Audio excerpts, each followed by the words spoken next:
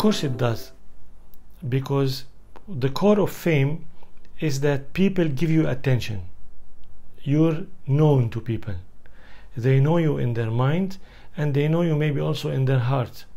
And this could be either way. Could be they know you and they don't like you, or they know you and they like you, or maybe they love you, or maybe you're their fans, or maybe even enemy.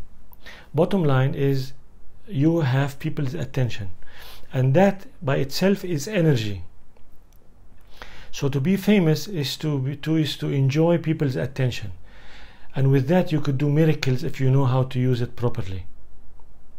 In leadership, we call attention as the currency of leadership, because how can you exercise leadership and mobilize if you don't have people's attention?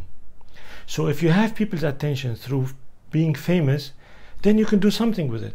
In business also, you have people's attention, so whatever product or service that you have, then you can connect with these people, you can tell them, and through that connection you can communicate, and then you can mobilize and you can influence them, and you can expand your business and grow from there.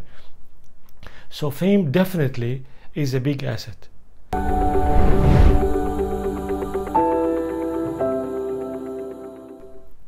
Now, at the same time, in the context of leadership, you have to be also careful about fame, because it can easily get into your head.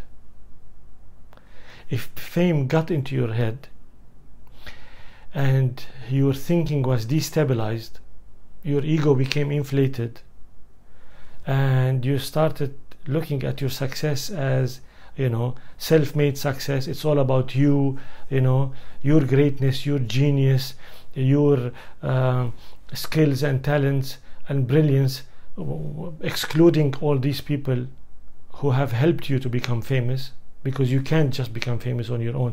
In general, you need a platform. People have to help you to achieve the success that you created, or whatever got you to be famous. There should be a context, and I'm sure that involves people. So if you let fame get into your head, then that could be destructive. So then in that case, fame becomes against success, and success does not become, or it becomes hard to sustain success anymore.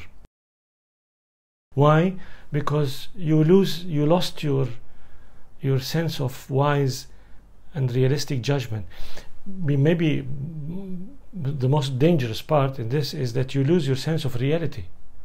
So you don't see things as they really are. It's all distorted.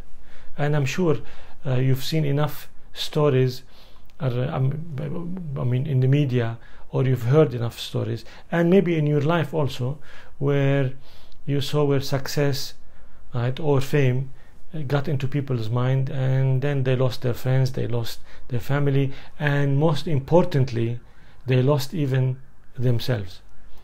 Because what would you gain if you won the entire world but lost yourself, lost your soul, as it's said, and lost your core? So fame, yes. Should you become famous in the context of leadership and business, and trying to create big impact? Yes, connect and get as many people's attention as possible, right? I don't know if that's called fame or not, maybe it is, right?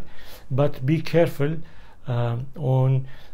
with how do you utilize all this energy and opportunity that's provided to you, and make sure that it helps you further grow as a person and as a purpose, rather than turning against you, because it could kill you.